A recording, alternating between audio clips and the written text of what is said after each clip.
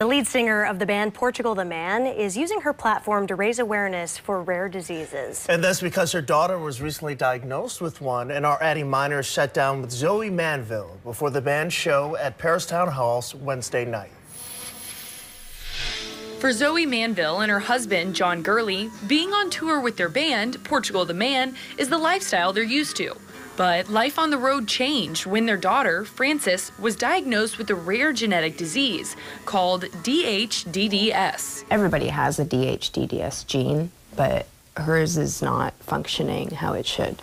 And so when you have something like that, it sounds simple, like having a misprint, but that changes your biology. Manville says she knew something was wrong when Frances started having small seizures, like this one that she recorded. Her eyes were blinking, kind of looked like she was falling asleep.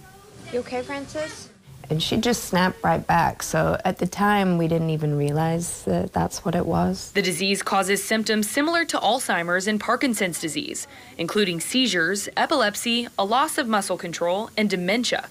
Only 70 people around the world have been diagnosed with DHDDS, so there hasn't been much research on what causes it or treatments. Our goal is to change that. We want to keep the research going on this disease. Manville says the band raises awareness for DHDDS and all rare diseases by sharing Frances's story, selling merch, and running a website dedicated to the cause, all in hopes that it will encourage more research.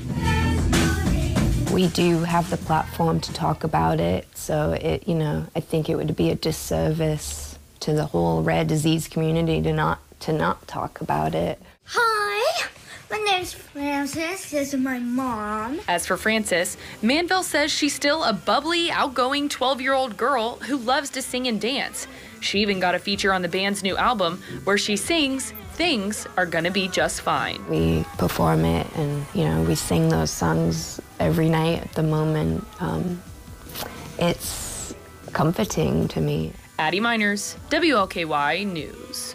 Addie, thank you, and we'll have more information on our website about Portugal the Man's efforts to raise awareness.